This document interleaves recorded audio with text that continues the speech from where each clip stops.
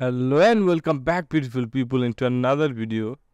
In this video I'm going to show you how you can refresh your Windows and why should you refresh your Windows and why not.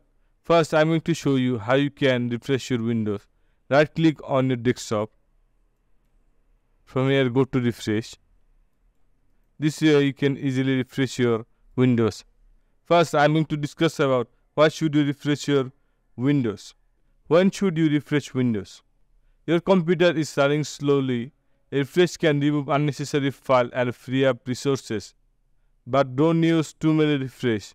You are experiencing frequent crashes or errors. Sometimes corrupted files can cause instability and refresh can address this issue.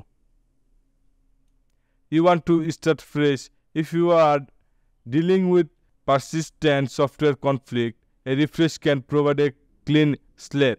When to avoid refreshing Windows? You have critical data without a backup. Refreshing Windows can delete program and setting.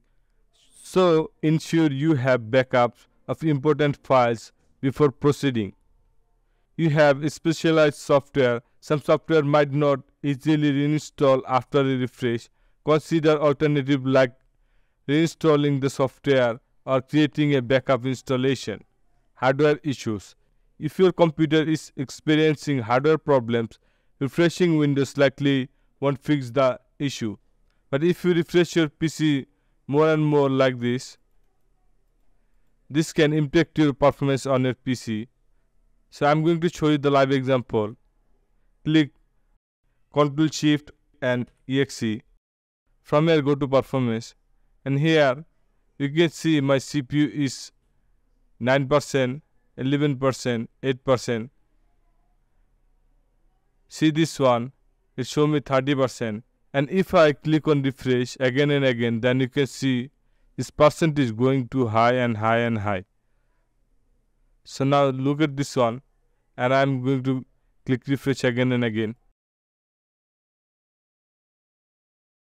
Now you can see this performance ratio. It slowed down my PC by clicking just refresh. So you understand why you need to refresh again and again. Now I'm going to close this one. So guys, I hope you understand this video and learn something new. If you learn something new, then subscribe this channel for more videos.